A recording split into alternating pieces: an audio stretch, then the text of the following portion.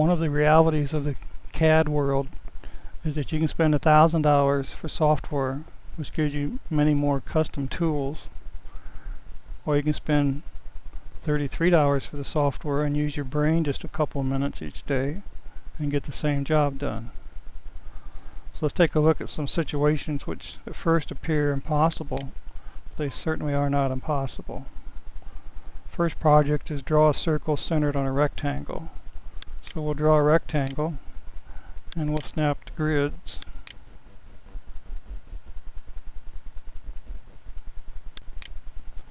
And you notice there's no grid at the middle of this rectangle. I want to place a circle so that the center of the circle is at the center of the rectangle. But I don't have a center of rectangle tool. Boo-hoo, poor me. Here's what we do. We draw a line. We connect it to the centers of the two ends of the rectangle. It's that simple. Now we go ahead and pick up our circle. We use this circle type here. We're going to snap it to the centers of this particular line right here. And we just delete the temporary line. And we just now created a circle which is exactly centered on the center of this rectangle. No big deal, right? Just a little brain power, that's all it takes. Okay, the next task involves getting rid of this rectangle, so let's select all the entities and delete it. Rectangles go on. The next task says place a diagonal line whose center is snapped to a circle center. Okay, so we pick up a diagonal line here.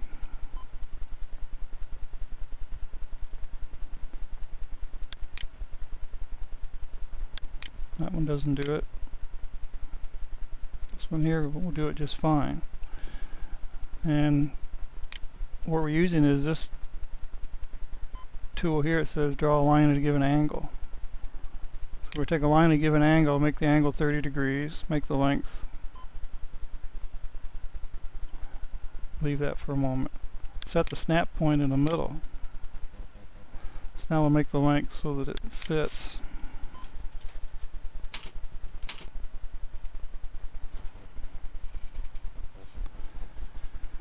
Specify the position. It's already snapped to the middle. We're finished. We just placed a line, and the exact center of the line is at the exact center of the circle. And it was no big deal, now was it?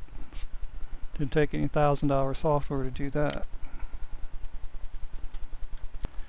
Okay, next we want to place a parallel copy of the diagonal line that is tangent to the same circle. So a parallel copy of this line, it's got to be tangent right here. So if we go up here and look around, we don't have a tool that can draw something parallel and still be a tangent. We can tangent between two circles, we can tangent from a point to a circle. There's no tool here that lets you make a parallel line that's tangent to the circle. So once again, time for a little brain power. So we back up here, and the first thing we'll do is we will draw orthogonal line, and we use intersections to draw it. Select the base entity as this guy. There's our line in the center of this line. It's also the center of the circle.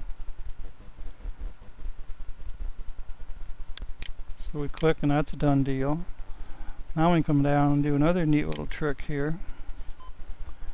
We can do another orthogonal, make it relative to this guy, and we'll snap it to the endpoints, snap at the endpoint of this guy, and there we go. Delete the temporary line. We now have a tangent to the circle that's parallel with this line here, and is tangent to the same circle. Piece of cake.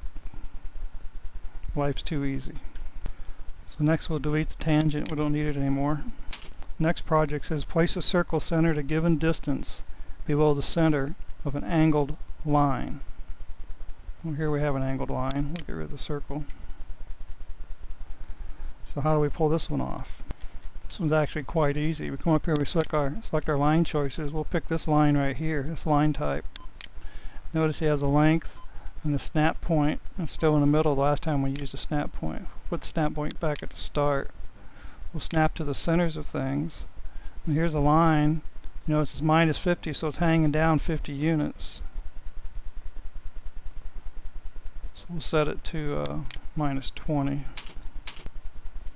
If we want it to go up, we could have gotten rid of the minus sign. And now the line goes up. We'll have it go down. Minus 20. Line goes down. Specify the position, so we just click. Now we have a line right here. Oh, this is getting too difficult. Now we just select the circle, come down here, go to the endpoint, place the circle, we're done. What I have to do now is delete the temporary line. We now have a circle whose center is a given distance, which is 20 units below the center of this diagonal line. So I think I rest my case. You don't need $1,000 software to do accurate CAD drawings.